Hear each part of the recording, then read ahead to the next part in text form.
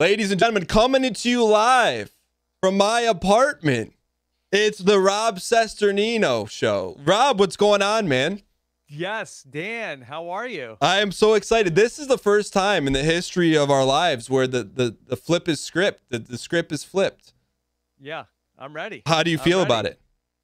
I'm good. I'm coming in hot. I forgot I should have wore my red shirt today. You normally do. You got a little red plaid in there, so I'm okay with that. A little bit. So super excited to have you on because this is probably a little bit different audience than you're normally speaking to. Can you give people the Reader's Digest of what you do online? Sure. I podcast about reality TV shows. I was on Survivor a million years ago. And then back in 2010, I started Rob as a podcast talking about a bunch of different TV shows I was watching. But most of all, talking about Survivor, Big Brother, Amazing Race, and all sorts of reality TV on Rob as a podcast. Okay. And so we're going to talk a lot about, hang on one sec. I just got to turn you up. That's because you do some live podcasts, right? Yeah, you do a lot of live streams, live after the episodes. And when it comes to when you do stuff live, do you ever have issues like actually taking feedback from the audience and saying like, oh, hey, we can't hear Rob? Does that ever happen? It has happened in the past where we have different problems that and lately I've been using something that's pretty solid. But like, do you ever get feedback and be like, hey, we can't hear Rob, so we got to turn him up a little bit? That they can't hear me. Once in a while, yeah, it'll happen. Like when I was doing more stuff with OBS, I was having more of those problems. Okay, you just described what's going on mine. I'm gonna turn myself down to equal out the audio levels. But okay, so this is kind of like what we're gonna do here. I wanted to bring you on for a couple of reasons. One, I think that people will really enjoy your story, maybe more so than they're used to hearing, and then also. So we're gonna don't oversell my story, Dan. So also we're gonna get into let's just start with this then. On the Twitch end, I don't know how familiar you are, but they just released something in the past month or so called Twitch watch parties. And are you familiar with them? Not super familiar, okay. But I can guess what it is. Okay, so real quick, if your audience has Amazon Prime, you can literally watch a season of Survivor perfectly synced up and watch it with your community live on Twitch. So I'm always one to like test and try stuff out. So we just finished watching Survivor season 27, which is Blood vs. Water. And you are one of the foremost Survivor experts of all time. And I know for the first time, this was a lot of people watching Survivor and their experience with it. And we had a lot of differing opinions, but what's kind of like the general consensus about Survivor season 27? Like when people think of it, what do they think of? So Survivor Blood versus Water, I think it's generally a positive view of that season. I think people really like it. I'm good friends with Tyson, who's the winner, spoiler alert, the winner of that season. And he played a really great game in that season. I think a lot of people were very nervous about the Blood versus Water format at the time of like, what do you mean you're bringing back people and their loved ones? And it was sort of like a weird concept, but there's a lot of really great game moves that happen in that season. And I think that people just overall have really positive feelings about season 27. Personally, so my Survivor history, like I watched up until like Heroes versus Villains, and then I kind of tuned out for probably like 15 seasons. But so people were really excited about Tyson. I'm like, I kind of don't get it because I saw him in season 40 and I saw him in Heroes and Villains. But after this season, like you kind of get it. He's like a very unique personality. Is he pretty beloved in the Survivor community? Yeah, I mean, he's a super charismatic guy. Like I've been places with him, and it's sort of like you get it. Like he's just like such an easygoing person where like you never have a conversation with him that feels forced or strained. So he's super easygoing. Like that. You know how this is where there's some people that are like, that they know everything about the game and are really, but it's like, you feel like that there's like a nervous energy coming from them. Like Tyson doesn't have that at all. And he comes across as like a very genuine person. People really like being around him. I've been places with him in public where he's like, just like strangers are like, hey, Bill, what's going on? I'm like, how do you even know that guy's name? He's like, oh yeah, I talked to him yesterday. So Not to mention, he's also like one of the elite athletes in the history of the show. And what was able to serve him so well, where that in the first 2 seasons he played, he ends up sort of being targeted for that, especially in his first season. He ends up with this injury that ends up where he loses Rachel early on, and so he's less of a threat for that. But then also he has this injury which he really milks over the course of the season, where his superpower that people believe has been taken away from him. So it's like, hey, we don't have to worry about Tyson as much. He's hurt. We don't have to. But I think he really was like playing it up, and he wasn't hurt as bad as people thought he was. Okay, so this is the selfish end of the podcast. I got a bunch of questions because we just watched 27 for the first time, and I was like, this is an incredible season to watch because there's so many characters, and I just want to we'll kind of like just run through, and I want to get like either your viewpoint or the community feedback. The first one I gotta ask is Monica, because I'm like, she's a beast, but she's a beast and everything else doesn't click. Is that how come? Have you ever taught, like, what was your analysis of her game? Yeah. So Monica, she's sort of like locked into that, final three GOAT position. And GOAT meaning like the bad GOAT, not then not the greatest of all time. But you have that probably more so on Survivor because of the final three. And she's sort of locked into that position. For Jervis and for Monica, it was hard because there was somebody that was always going to be coming back from Redemption Island in that season. So you saw that a little bit. I don't know. I won't spoil too much of season 40, but there was definitely that with somebody was coming back from the edge of extinction. So if you are aligned with the person who's like the big dog, and then it's like, well, I can't. Normally in the Survivor season, like, you got to take that person out. Well, you give the numbers back to the minority when you take out the big dog because somebody they're about to get another number coming back in. So that was hard for her. She's as she says in the final tribal council, she's just a neat lady. I think that Brad and Monica, they're a cool couple. I've gotten to talk to them outside of the show. Brad Culpepper, he comes across really poorly in that season, like a lunatic, but he's more of a down-to-earth guy. That if you watch his second season, he comes back in Game Changers. He's much more down-to-earth. He has his next-door neighbor is Tom Brady now. Really? Yeah. Small world. I was thinking like towards the second half of his edit, it like lightened up a lot. Like the first couple weeks, I mean, they got to paint someone and chop someone up that way. But okay, and then. So Jervis, so I don't know if you knew this, and this is like super deep, irrelevant lore, but Jervis and Aris, I met those guys. We did a charity event, and I'm like, I don't understand. Yeah, it was poker. I don't know why those guys didn't work together. Like, I think they did. Or I think that's where Aris was sort of like got caught up, where he's like, oh, I'm good with Jervis. Nobody knows this. And then Jervis is like, well, not that good. Yeah. So. And then he felt like he had to deal with Jervis, and then Jervis Tyson won him over. All right, and then last question before we get to you is there was like a really interesting, like when we watched this live, the community, and I'm sure I probably led the charge a little bit. We were a little bit enamored with Bonham. Like which one? The wife, Laura, and she's in there and she's kind of like just mixing it up, and we're like.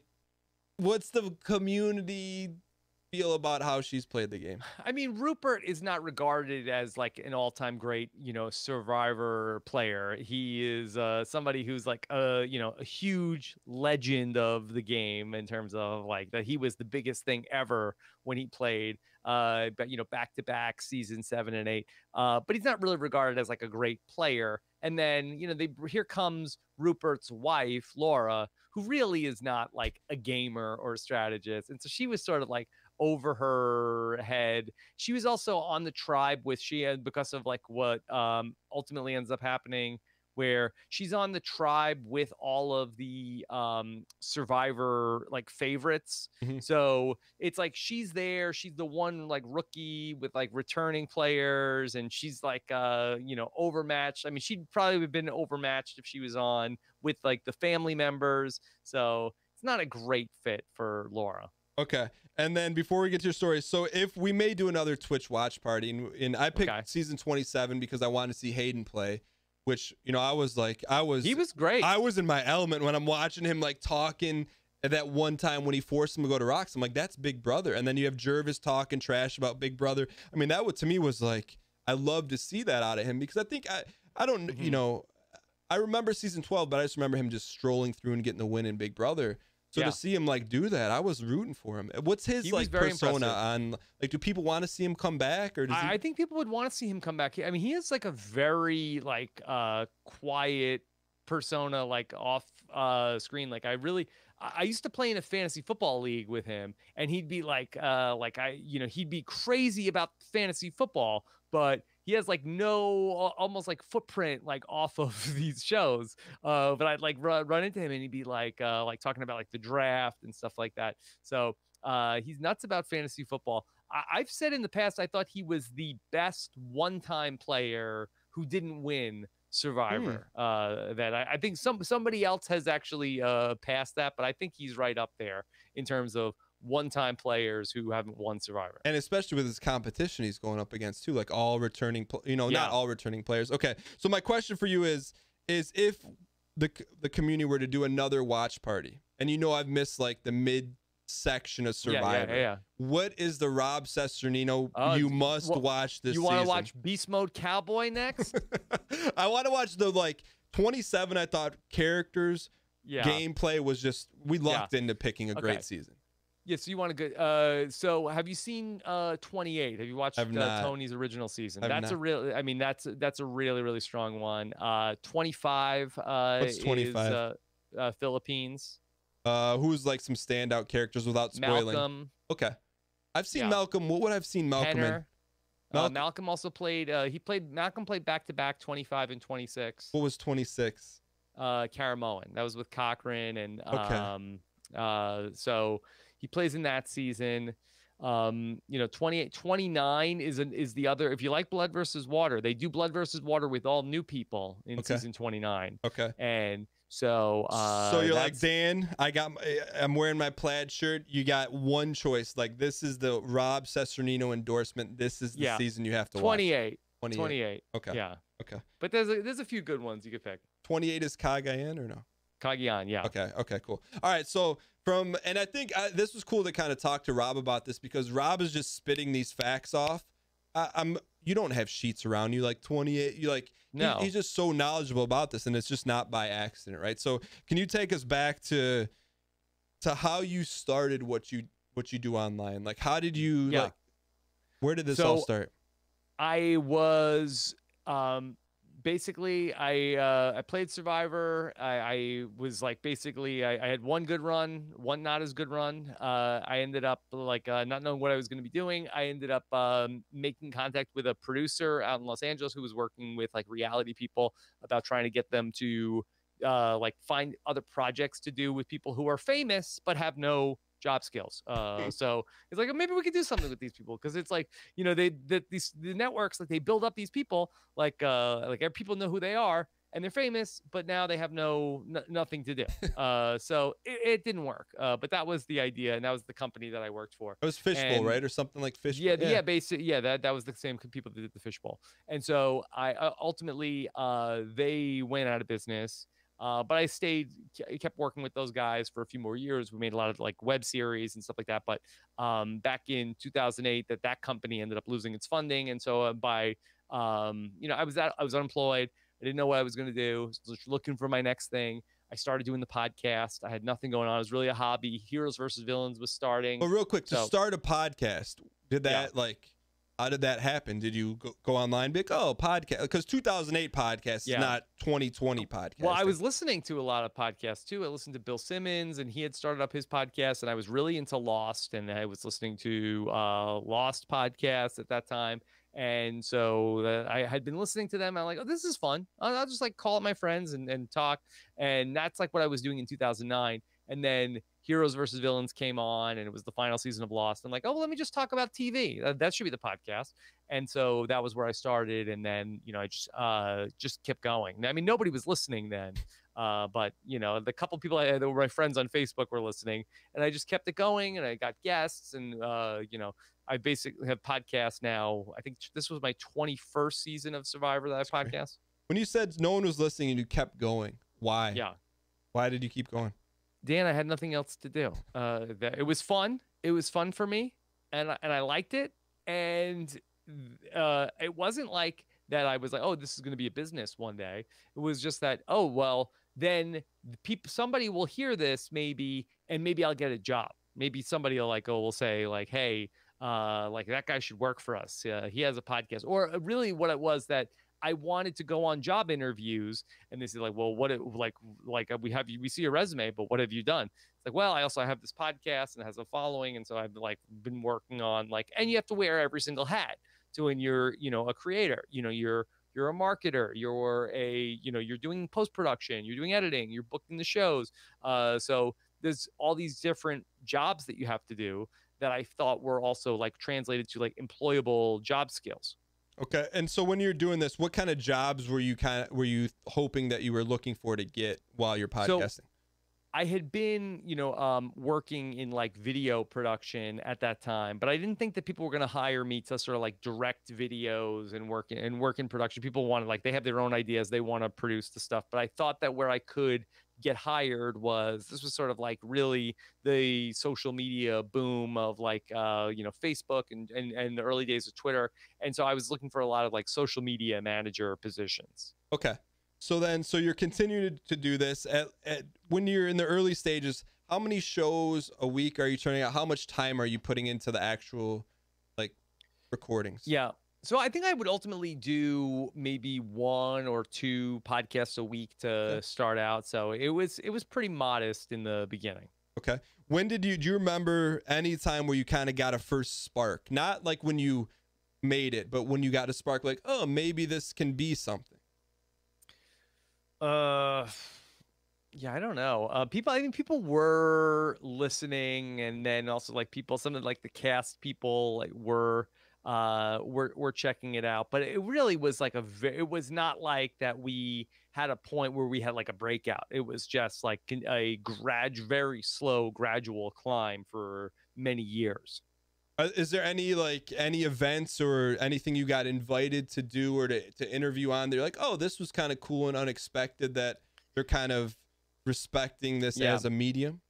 I think maybe like a year in, then when they were doing like the reality rally, and they invited, because I used to do the show with my wife, that she used to be my co-host for this stuff, and eventually she's like, I got other things to do. I'm like, well, all right, well, I got to go on with that. We got to keep this thing. I got too many shows to do. And so they invited us to go and like do like interview survivors like at this thing for this casino associated with the reality rally. I was like, oh, this is kind of cool. This is something. Okay. So you went out there, you interviewed people, you come back, and are you like freelancing at this time, or how are you, Well, I was still, working for the company that, like we had some YouTube channels, and I was still like producing videos for the YouTube channels. And then on the side, also the same people that I had worked with, that they were, working on some different freelance jobs. And so like the same guy who would, got me to come to Los Angeles would still hire me for things here and there. And he was also in the process of getting like another new startup off the ground. And then I'd go back and basically work for that startup over the course of like basically between like 2012 and 2013. Okay. So at what point was your time being divided so much where it started to not make sense to not do podcasting full time? Or did your job go away and you're like, oh, yeah, the job went away. So 2013, my job went away. And I was like at a point where I was probably working on the podcast, like almost like a full-time job, like 40 hours a week working on the podcast. And I'm like, if I go on a job interview somewhere, I have a million things like I can't, by the way, I can't work Wednesday nights or Thursday mornings, and I need to be off on this amount of time. And it turned out to be where I was like, this is crazy. Like, I think I just need to go for it. Really, like one of the big points that was like a shift was that I worked for the company, the startup, and I was working there full time. And then I got an opportunity to host a football podcast that it was with T.O. So they had basically, this was like a management company. They were working with Terrell Owens, and they wanted me to be sort of like the host of this podcast with Terrell Owens. Did you get a call or did you get an email or did you think it was like a prank? No, so basically my podcast was on this network, and then they and the guy was he was a Big Brother fan, and we were podcasting about Big Brother that summer, and he was like, hey, we really like the podcast, and you know, he thought that I was a good host and felt like, hey, so we got this show, it's going to be Terrell Owens, you, and Alonzo Bowden, who's a comedian who was on like Last Comic Standing, and he's a really well-known comedian, and we want you to sort of like be like, you know, hosting the show and talk about football every week. And I was like, okay, sure, I'm up for it. And I thought this was a really good opportunity. And I went to my boss. I'm like, yeah, I need like 2 hours off on Tuesdays to go and film this podcast that you know is a really good opportunity. And they're like, no, no, you can't do that. Like, what are we supposed to tell people that like are you know, I think my title was like VP of production. Like, we can't just tell people at the company that the VP of production is off doing a side gig. And I was like, well, like, could I take less money and like have like a lesser position at the company to do this? And I talked to my wife about this, and like, it was like a, you know, a substantial pay decrease, but I was going to go down to like only being in the office like 3 days a week. And she was like, yeah, do it. I was like, okay. And I was actually really happy with that arrangement, that I got to like work on my podcast, work on my side thing, and then also go and do that. And the podcast with T.O. was fun for a year, but it didn't really turn into anything that was like a huge thing in my career or anything like that. But that company ended up going out of business by the end of the year. And like that time that I spent working on my own thing ended up being like really very valuable, like probably more so than the money that I would have gotten from staying there and like working for somebody else 5 days a week. And I don't want to, because I've met Nicole. We've hung out, you know, at that con we went to, the expo we went to. When you had that conversation with her, were you surprised? Were you like, hey, I'm leaving this job or a lot of this stability to go do a podcast with Terrell Owens? My wife, she has always been like super supportive with like the big stuff. She'll be like a lunatic about, you know, like, did I use the chicken that she was going to eat for dinner? And like, she'll go like she'll lose her mind about stuff like that. But like, hey, honey, I lost my job, or like, hey, do you think like, she's like, you know, do what makes you happy. So she's like sort of like the big stuff. She takes like nothing. Small stuff, loses her mind. So this is good and bad to it. So okay, so you spend this time, you do the podcast with T.O., but for you that had to tell you something inside. If you're telling your quote unquote real job, cut my hours, like you're pretty much 3/4 all the way in, or at this point are you all the way in? I'm not all the way in, but I'm like 3/4 all the way in. And I have to give a lot of credit to you too, Dan, because that you were really the person that turned me on to a lot of the like business podcasts that I started listening to around that time. And I think it was probably right when you had launched the site about the getting on reality TV, and you were telling me about like Pat Flynn and a bunch of the other stuff. And I think I'm not sure if I had been listening to Cliff Ravenscraft already at that time, but that was just like another avenue of like that I ended up doing like during this time when I didn't have a lot going on. I was listening to like anything I could get my hands on about podcasting, about small business, passive income, and like all of these different things that I could like learn about during this time. Like, it was a really, really fun education for me during that period. I mean, it feels like another life, but just for context, Rob, my wife, and his wife, we all went to Las Vegas. There was this thing called Blog World Expo. And it's funny, my wife brought this up the other night. She's like, hey, I'm like, hey, you know, kind of the similar conversation you had with your wife. I'm like, hey, what do you think about all this stuff? And then like, are you surprised? Because it's going really well. And she's like, when we were at that convention with Rob, she's like, I just saw something in your eyes that I just kind of knew. And so I don't know. I don't think that at the time I knew how valuable us going to that conference was. But it was just, I mean, it's one of those things I look back on. It feels like another world because it was. But, you know, I'm glad we had a chance to experience that. I'm glad that it, you know, it helped. And I think, you know, so from there, let's get back to you. So from there, your job goes away. And was it a no-brainer? Like, I'm going all in, or I'm looking for another job? It wasn't a no-brainer, but it was an easier brainer than you would think, because I had no other opportunities, Dan. I mean, that's really the story of my how I got here, is that had anybody else at any point given me a job or an opportunity, I would have taken it. Mhm.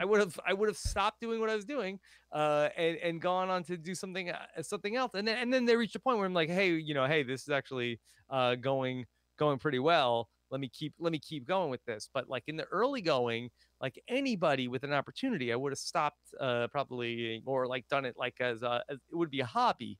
And so that at that point, it was like I had no other prospects of a job. So that's really when I ended up starting to go and I'm going to do this full time. And that was also right around the time that I ended up the like Patreon had been courting me to join, to put offer my podcast, and use Patreon to help crowdfund. And it was like the perfect opportunity to get that started. And prior to that, so what were you doing for monetization? Because you're putting in 40 hours a week. It's not like Twitch where someone can subscribe and support you. Just a podcast. So really what I ended up was the bulk of my earnings was through Amazon affiliate sales, where people would like use my link to go to Amazon.com. What is that link, by the way, for people listening? You can still go to robinsonwebsite.com/Amazon and go to the links, and then and buy stuff through Amazon.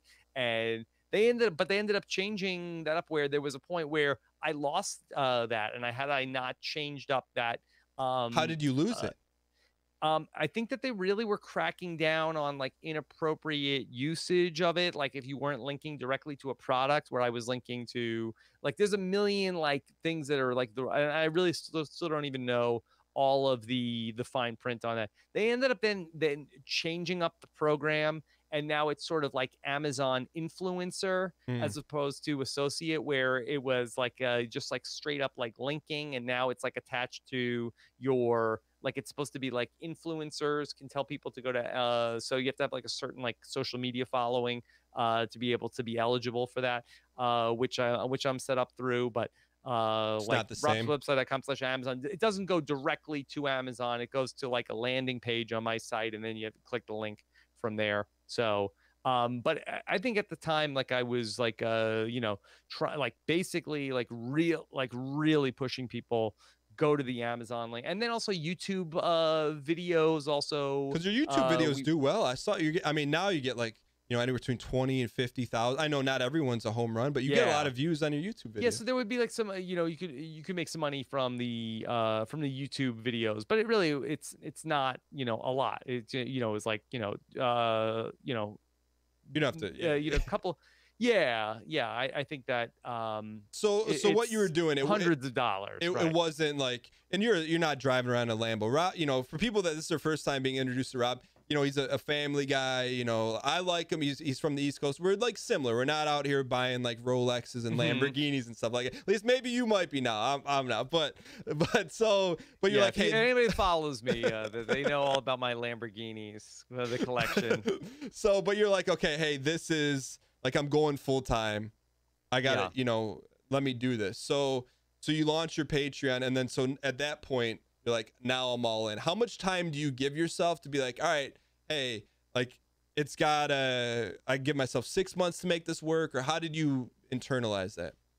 Well, the fortunate thing was that my wife was always she was actually, I think she might have been on maternity leave at the time, but she still had a job. My wife is a nurse. So for context, Rob is quitting his job, or Rob doesn't have a job. He's going full time in podcasting while his wife is pregnant. Yes. So this is not like we had the baby already. Oh, the baby was already born. Oh my God. The baby, she's on maternity leave. So there's a lot on the line. Like, you screwed this up, like, dominoes are falling. Yeah. Okay. Yeah. So yeah, it was a lot of pressure. So I couldn't really screw it up. But luckily, like, people, the audience responded really well and quickly, to the point where we had like a consistent like Patreon following, and really it ended up where it ended up sort of like really crystallizing the community, where that we started like having like we had a Facebook group for the patron members to join, And then it was almost like, yeah, I knew where all, like, we had listeners, we had like really like rabid fans, but now we kind of had them all in one place. And so like we were able to like really now like, hey, we want to accomplish something, like boom, like we could be like laser focus our intensity on things. And the podcast ended up really like starting to grow by leaps and bounds because of what we were able to do. So, but just for, I know I'm saying this, but for context, how many years did you make content for essentially free? You know, I know you have Amazon, but it's not, you're not monetizing. Yeah, really. it was basically like 4 years. Okay. So 4 years of just kind of building and just trying to figure it out. And then you're like, okay, now's the time. So then you launch Patreon. It helps you have some stability. And then you said you kind of took the show to the next level. What did you, when you had that vote of confidence from the community, do you remember being surprised, or how did you feel when that happened? I was really just blown away that people like talking about like, hey, we really love this thing. We don't want you to stop doing it. So, you know, we're here for you. We want to support you. And so I started like creating more content that was directly for the patrons. We ended up launching our post-show recaps network, which is our scripted TV division of podcasting. We ended up launching reality TV wrap-ups, which are podcasts about other reality shows that I'm not a host of, where we cover shows like The Bachelor and The Challenge and The Masked Singer and like a whole bunch of different stuff. And then we have a ton of Big Brother coverage that's also like getting into like the Big Brother live feeds and everything that's basically that we wanted to sort of like how do we make more of more content that has like the same sensibility as Rob's podcast, but not necessarily like of me hosting more and more shows. And this is because we're gonna get a little granular here. Where did that idea come from? Because like Rob has a podcast, it's Rob has a podcast, but now it's not just you podcasting. Like, you know, someone like Taryn, like who I've met, like you have, like, where did that idea come from? Essentially, you have a network now, right? Yeah, you know, I think I probably looked at people like Bill Simmons and like what he was doing, where that, you know, that Bill Simmons, I think had Grantland at the time, which was sort of like, okay, well, here's Bill Simmons, but then here's also people that are talking about the same types of things that Bill Simmons might talk about in different areas. And so that was like the idea. And I ended up, you know, partnering with somebody like Josh Wigler, who is you know, super Survivor fan, but also like has like real clout in the scripted TV world. And so we ended up, I had podcast about the final season of Breaking Bad with Antonio Mazzaro. And then Josh, who I had known from his Survivor fandom, that was like, hey, we should do The Walking Dead. And that turned into, we should do Game of Thrones. And then so we went to like, you know, all these different big tentpole scripted shows. Hey, how do we do, you know, the same types of podcasts and do the same types of stuff that we do about Survivor, about other types of shows as well? So, and this is just kind of a side note. Do you know who Kate Ward is? I got to introduce you to her. You guys are both like similar beings in terms of what you guys do. She covers a lot of like scripted, like Real Housewives, that kind of stuff. So I'm sure like I got to introduce you guys, 'cause I just think you guys you'd learn something from her and vice versa. So you got these 10-pole shows, but my question is to you, because now you have like, I don't know how many hosts you have, but I always see on your Facebook page, because I'll see like new shows pop up. I'm like, I don't know this person, or I don't recognize them. How do you go about that process so it's not, I mean, this is as corny as I can say without diluting the brand, right? Where it's like, so most of them come out of the community. And so I do a lot of shows that are talking to people on the Facebook shows where, you know, people call in, and I do a ton of like shows where I'm like talking to the different fans. And so whether it's from Twitter or like people that are guests on the shows. And so I think you get a sense of like who has it and who doesn't have it pretty quickly.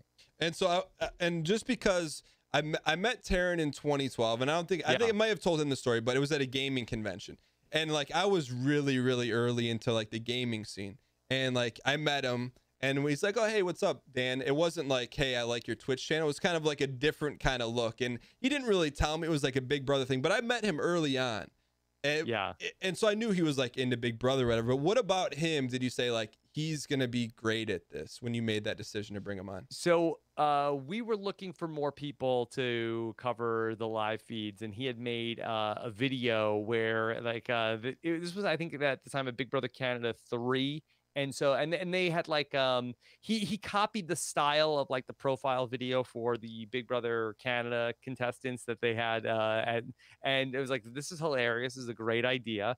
And you just seen instantly he had, and he's so much better now than he was, not to say he was bad to start, but he's just like the most like consummate professional when it comes to being able to cover all this stuff. And people joke and call him the robot, but he is just so analytical in terms of how he's able to pick apart everything that happens. And where we have him is that he's really like the lead anchor on all things Big Brother, and he's able to cover the live feeds. And really that most people like the Big Brother live feeds, Dan, I say it's kind of like the like in the Clockwork Orange where they make people like watch the stuff. It's and a grind. People lose their try like over the course of the summer, and somehow like Taryn is able to stay like even keeled, not lose it, because I think there's like some cognitive dissonance that goes on to have to be able to watch the Big Brother live feeds, where you watch the Big Brother live feeds and then you watch the show and it's different. And it's like, that's not what happened. What is it? I know. I saw it. And it's an exercise in like, okay, I'm just taking it all in, and he's able to like separate. Okay, this is the live feed. This is the show.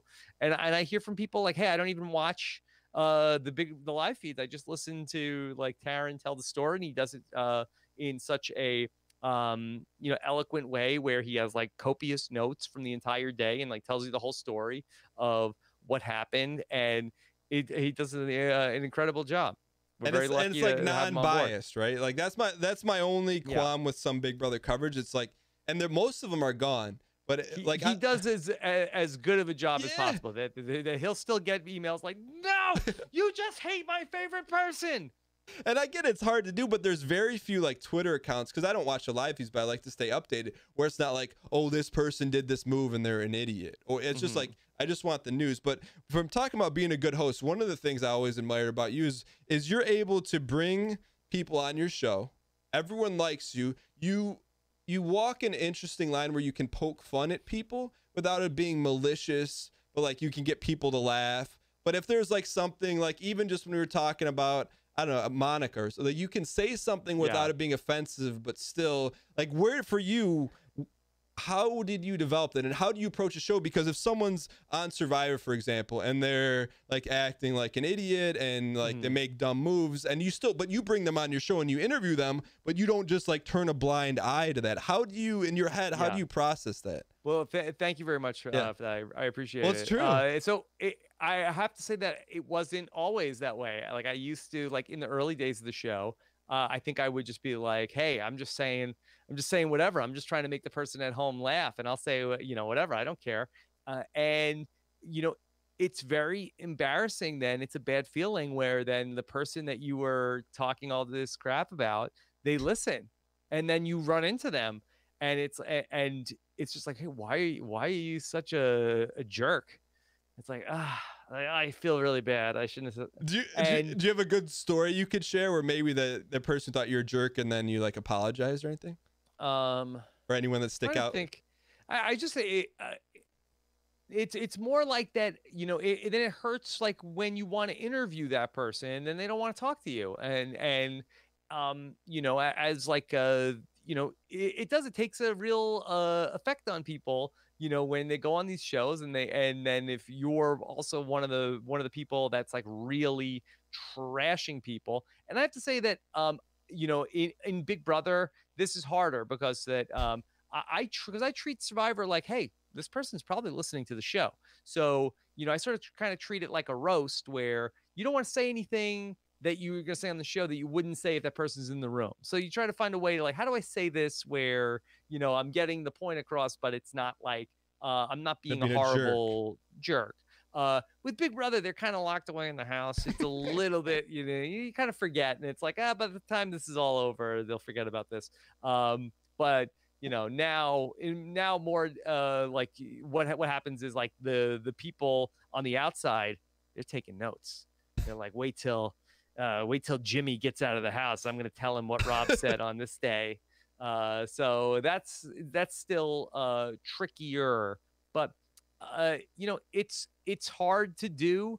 But I just try to stick by the rule of, hey, this person is probably listening to this, so let me try to not go for the jugular here when I can. And a lot of times we're able to do that, like with sound clips, where instead of me making fun of what somebody said, if I'm playing the sound clip of what they said, like, you can't get mad at me. Like, I'm just playing the sound that you said on the show and talking about that. So that also helps. But what I do think that is unique about what we're able to do is that we have a platform, and now it's like, hey, like, do you feel like you're misunderstood? Like, let's talk about it. Like, I want to hear your story also. Like, tell me about why people have a misconception about you, and like, help us understand. I think the audience likes that too. Have you ever had one of those when you're talking to the person? You don't have to put them on blast, when you're like, all right, this person had a misconception about them, and then in your head you're like, no, they're proving the misconception. Well, everybody thinks that they got a bad edit, and some people did, and some people just like, oh no, this person really is a crazy person, and so okay, sure, but I think that the edit might have actually been right on some of these people. I want to backtrack for a half second. And was there a moment when you went from from making fun of people to taking the roast mentality? Was there something that happened? Like, did someone say something to you, or did you just like, I didn't want to do this anymore? I feel like that, like Brendan and Rachel, like, we used to like really make fun of them, and then I met them, and they're like super nice people. Yeah, they're like like, Brendan's the nicest guy ever. Rachel's super nice. And I'm like, why were we making fun of these guys so much? And they gave a lot of material back in the day, but that was another one, like Big Jeff, super nice guy also, and we used to make fun of and we still do. So Dan, tell me, would you rather go into the house, and would you rather fight one giant mosquito and let him kick your ass, or would you rather have I'll still do like impressions, but there's a lot of people that you meet them, and it's just like, oh my God, I feel like such a jerk. This person is so nice.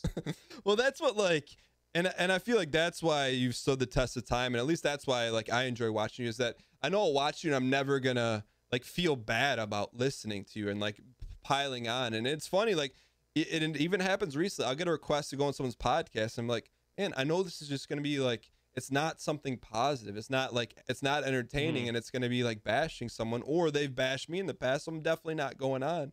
But I think for you to be able to take that and then still take that stance and walk that line and make it entertaining, I think it's a testament to what you've been able to do. So what I want to ask you now is you've been going now full time for 6 years, 5 years? 6 years now, yeah. 6 years. You've done, I know you did a massive what was the massive number podcast you did? It was X 100 anniversary. What was it? Was it?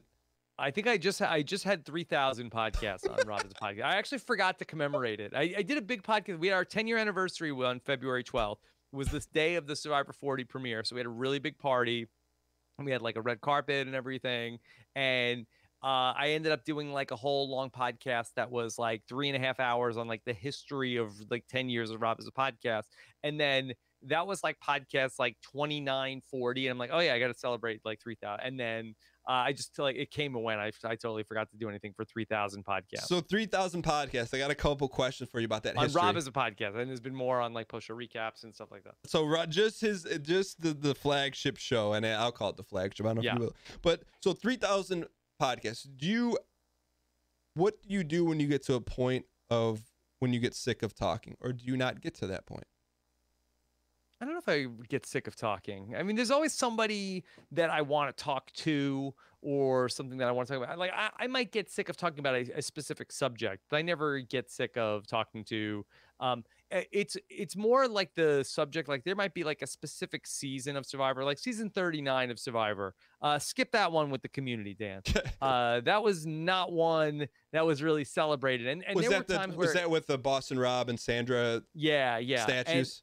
and that was a really hard season to podcast for a lot of different issues, but I never get tired of talking to the people, and you know, not just the survivors, but also the people that we have that are the other hosts that I get to play with. So everybody is, you know, really fun, but sometimes we run into subject matter that is not as fun. And I do other stuff that's not just reality. I do a show called Rob and Akiva Need a Podcast, where I have a wheel of podcast ideas that I do with a co-host, and every week we spin the wheel of podcast ideas and then do whatever comes up on the wheel. And then the second half of the show is going through new submissions for things to put onto the wheel. So that's something that, like, you know, I never get bored with doing that kind of stuff. What would be an example of something on the wheel that's completely random?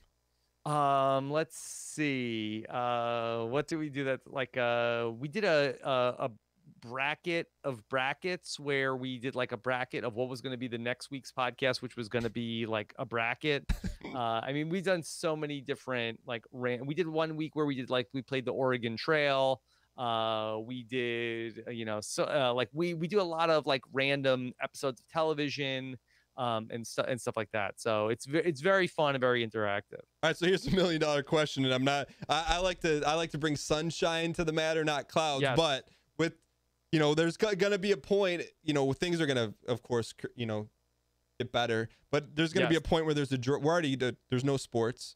We're running out of material for, you know, Survivor, Big Brother's up in the, like. What's your like contingency plan right now about what you have going on when there's no TV? So, well, right now, what I'm really working on tracking down is a lot of interviews with the players that played in season 40. I think people are really dying to hear from all these different legends of the game. So that's sort of the short-term plan. One of the things that we're going to be doing is that with that same sort of idea of like random ideas for podcasts, we're going to be going back through the time machine and going back and going to different weeks in Survivor history and rewatching not seasons but specific episodes. Like and we do a thing called and we do a thing called the Wand Off, Dan, which is a song parody contest about the episode that just went by. That's sort of like how we close out the Survivor week.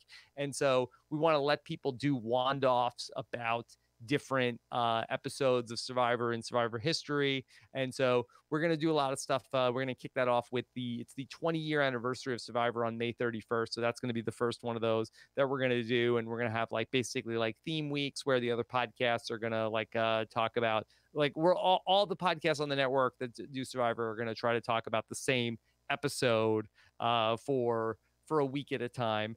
And then, you know, we'll also like, Dan, are you familiar with the Brant Steel? That's like the online simulator. Yes. So we have fun with those. So we'll make up some content. We'll do interviews still, and then we're hoping that, you know, things get back to like some semblance of if not normalcy, at least like we'll have some content coming up in the fall. Dan, have you heard my idea for Survivor for the fall? I have not. Okay.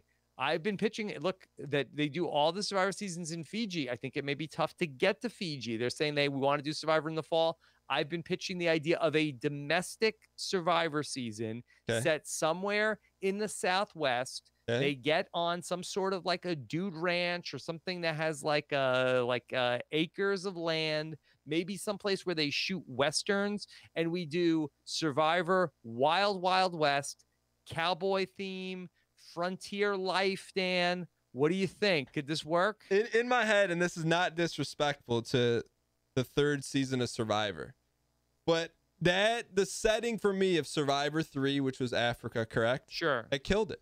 Right? I don't know what it was, but it could there be a river? What if there's a river? River? Okay. Yeah, I'm kind of on there. The only thing I need, though, I mean, I would need a Jeff Probst cowboy.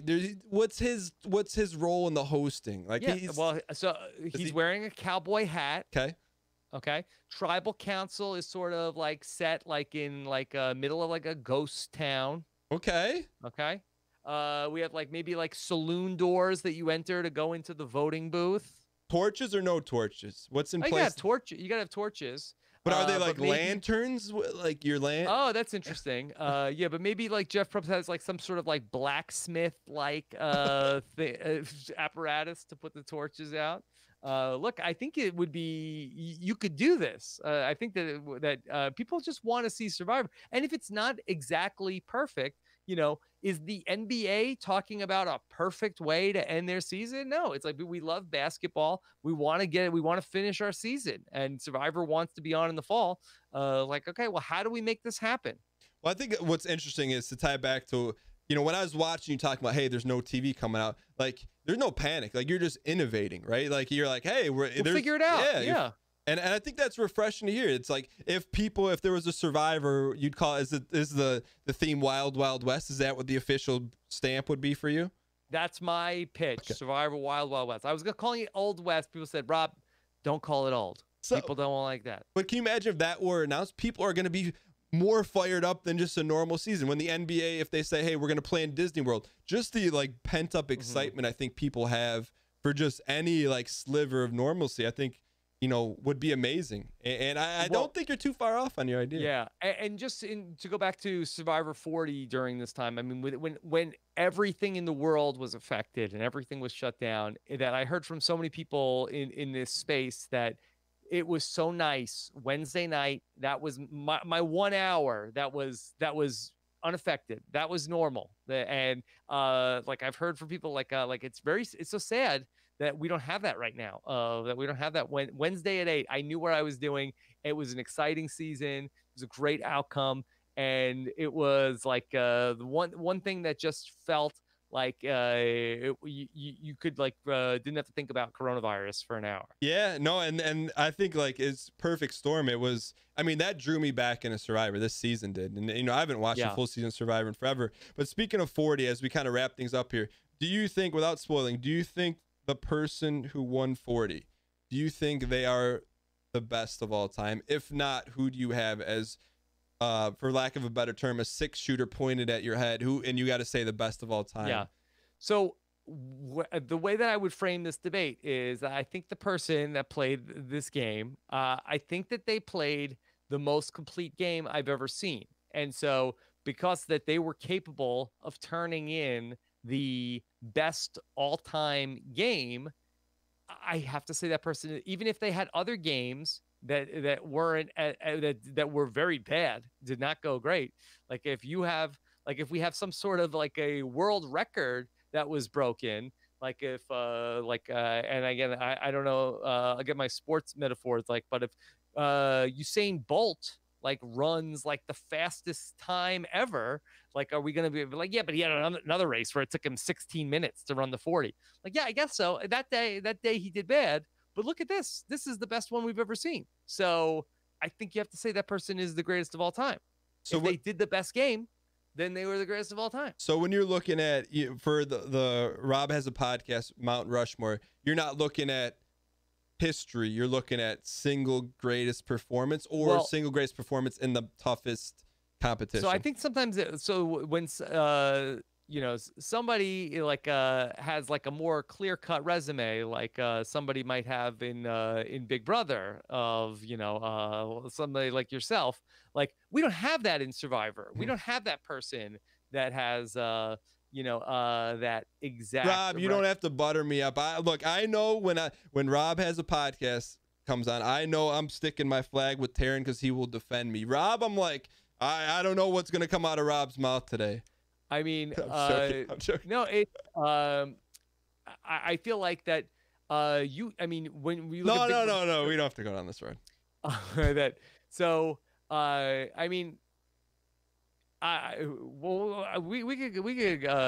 explain. Taryn would die for Dan. Taryn likes Dan like way more than he likes me. He would do anything for Dan. So okay, as we wrap up here, Rob, What do you, for you, and you know how you feel about what you're able to do? What is your end game? Like, can you see yourself doing this until you're 80? Like, do you? I don't think anybody wants to see me do this till I'm 80. What, I mean, I love what I get to do. It's very fun. I'd love to keep doing what I'm doing, but at the same time, I would also like to continue to produce content with other people as the figure out how do we build more Rob as a podcast? How do we take other talented people and get them set up with their own podcast community, and then also be able to monetize those podcasts for them, help them build their brand, and then continue to work. I never want to stop podcasting myself, but I do think that ultimately where I need to get to is continuing to help other content creators that are on the way up. got it. So you're like essentially finding and helping and coaching and creating and putting in the franchise system more Terrans. That's kind of the.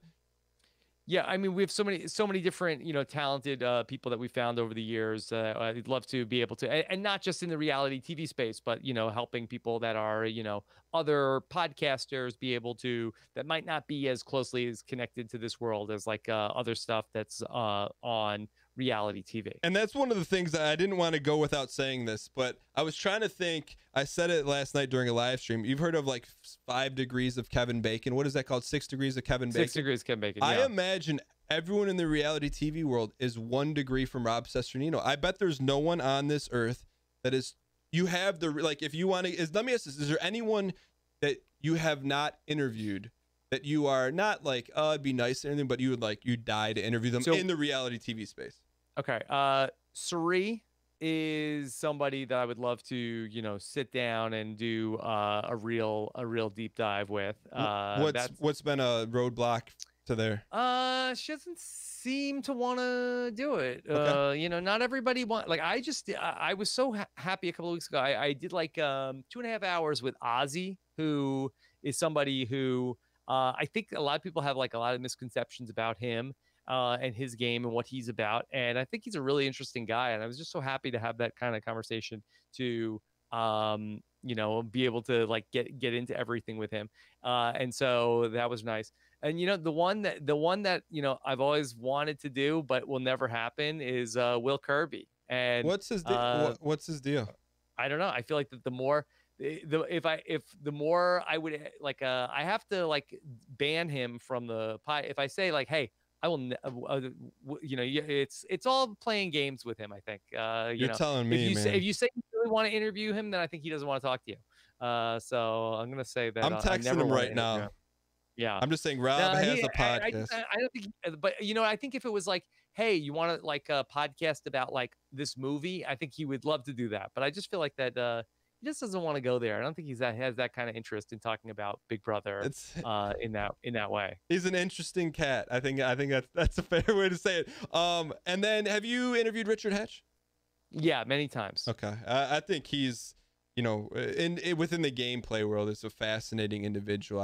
Oh, he's a super interesting guy. I mean, he's always going to have something that's interesting to say. He has sort of like a, it's a shame that they couldn't have a way to get him out there for season 40, but he has a very strained relationship with the show. And then last question, is there anyone on 40 that you're like, I cannot believe this, not take someone off of it, but I cannot believe this person wasn't on there, or I would have loved to have seen this person on that cast if they added 2 more people? So Tina is somebody who I feel like that you could have figured out a way to get her. I mean, I know you just watched her in Blood versus Water. Yeah. I mean, she had such a good run there. I mean, and she's up for it. She's a classic person. I think that people like really love the idea of the old school players. Like it's like nothing against the new school players, but it's like we just saw them. And I think it's not just that, that people that they're so great, but there's nostalgia for like these early seasons of the show, and if you had the opportunity to do it, that would have been great. And people I think really wanted to see Vesepia also is another one. Earl, people would have loved to have seen be out there. So there's definitely people. Todd, I know people love to have seen Todd. Mike Holloway, somebody who like what I really wanted to be out there with these guys.